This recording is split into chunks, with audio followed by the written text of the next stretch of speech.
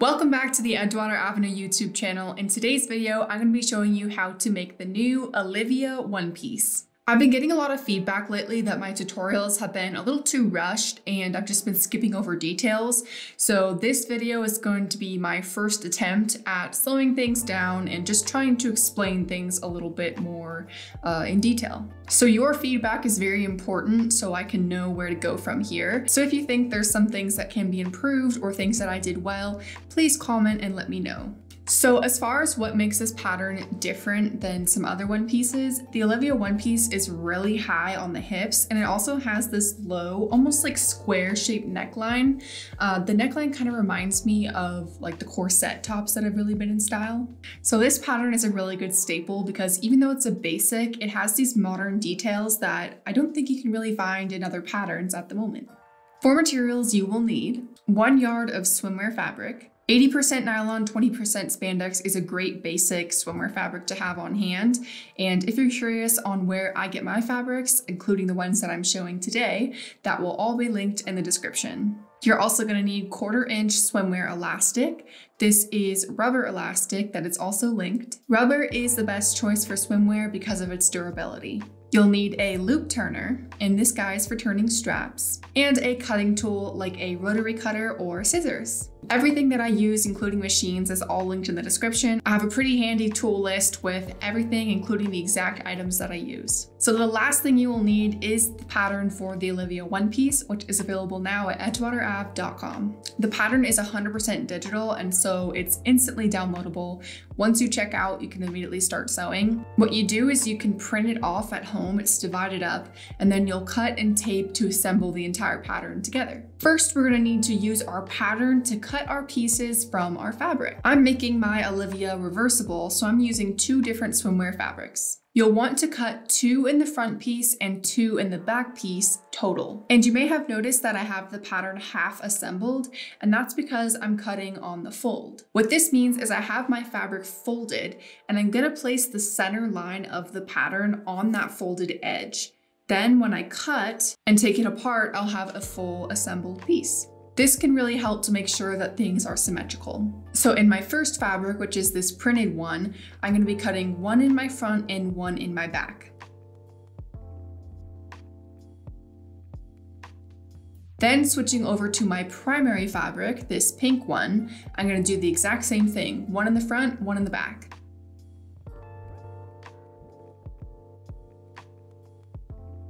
You're also going to need to cut your straps. I'm going to be cutting it in my primary pink fabric, and the exact measurements for the straps are included inside of the pattern. With straps, I like to use an acrylic ruler to help me cut these, but it's definitely not necessary. It just makes your life easier. And now we have all of our pieces. So now we can actually start constructing. If you've seen some of my tutorials already, you probably have a good idea of how I'm going to do this, but today I'm actually going to be switching things up. So first, separate your pieces so your fabrics are matched. You should have 1 front and 1 back in each fabric. Now for each fabric, flip the pieces so they're laying right sides together.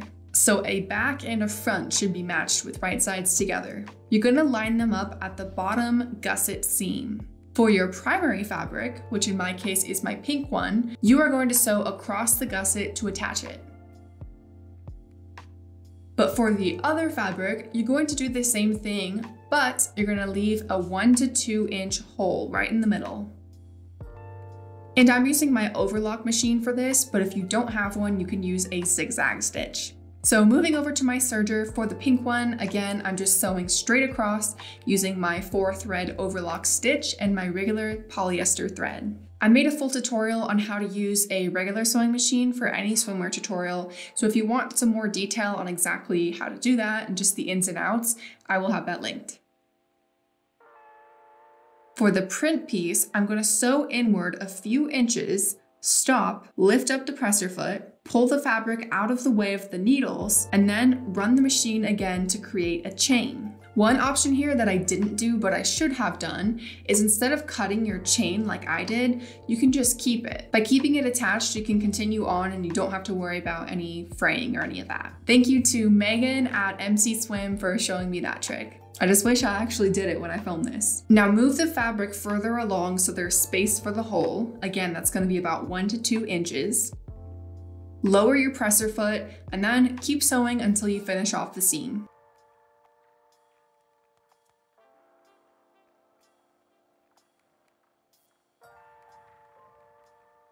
And now that leaves a nice, clean looking hole. Now our goal in the next step is we're going to attach the pink fabric to the printed fabric. We are going to sew them together and we're going to attach elastic. To do this, I'm going to open up both of my pieces so they're laid flat.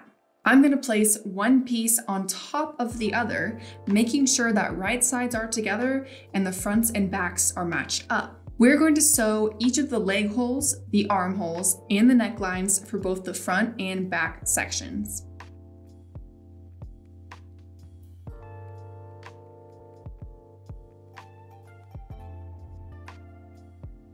So with this, you're only leaving the strap openings and the sides untouched. I'm also going to attach elastic onto the same seams that we're sewing. One final step before we move on over to the machine, take your straps and you're going to fold them in half lengthwise so that the raw edges are matched together.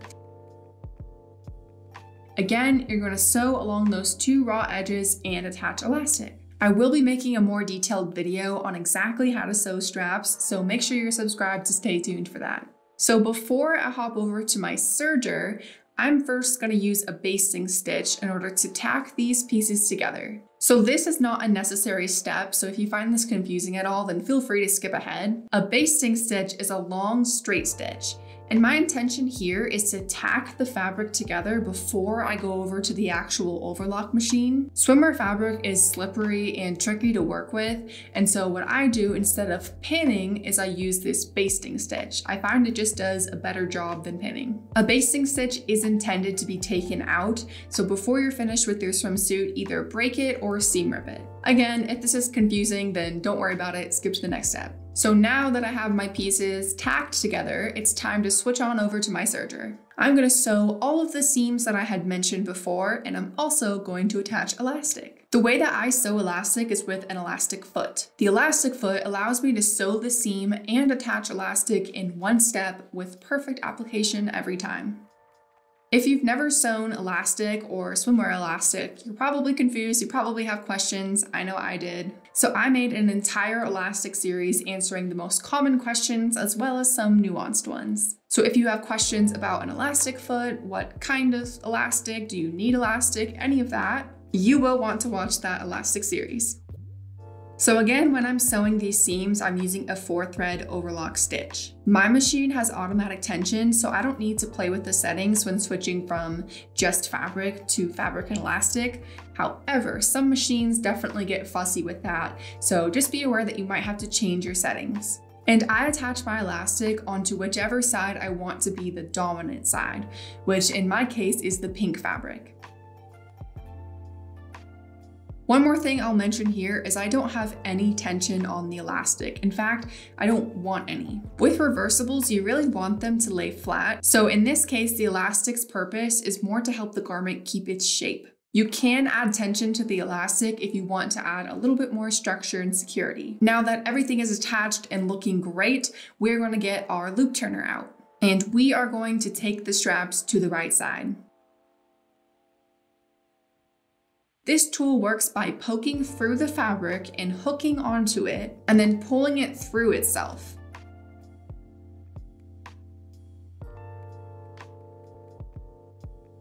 I find for me personally that this is the quickest and easiest tool. However, there are a lot of different options as far as strap turners and tube turners out there. So if this one seems like a pain, there are some other options.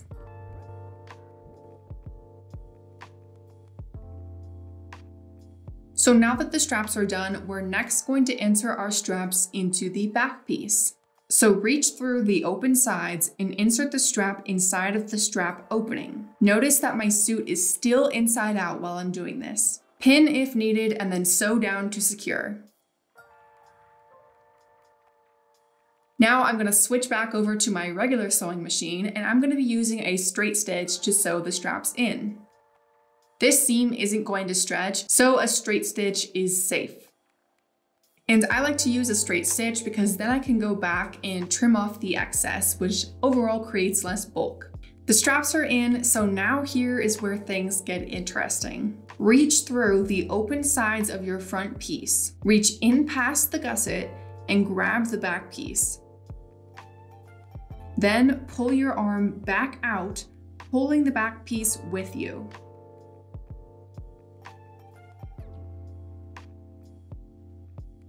What this did is your back piece is now inside of your front piece. Double check to make sure that right sides are facing together and nothing is twisted. In the next few steps, we're going to attach the straps and the sides, which will complete the swimsuit. First, we're going to do the straps. Grab a strap and first make sure that it's not twisted. Then insert it inside of the strap opening and pin if needed. Do this with both sides, and once we switch back over to the sewing machine, you're again going to use a straight stitch to sew those straps in.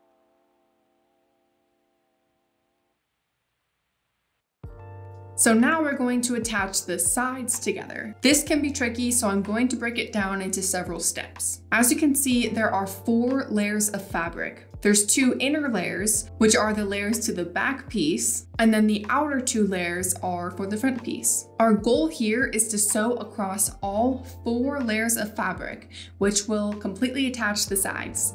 But sewing 4 layers is very difficult, so we're first going to use a basting stitch. So I'm first going to sew the inner 2 layers, the ones that belong to the back piece, using a basting stitch. So just bring those layers out and sew that basting stitch to secure. Now that the inner 2 layers are attached, we're much more equipped to sew across all 4 layers. So to do this, again, you're going to be using a straight stitch. Switching from a basting stitch to a regular straight stitch, all you really need to do is just decrease your stitch length. So don't forget at this step to also sew those straps in place.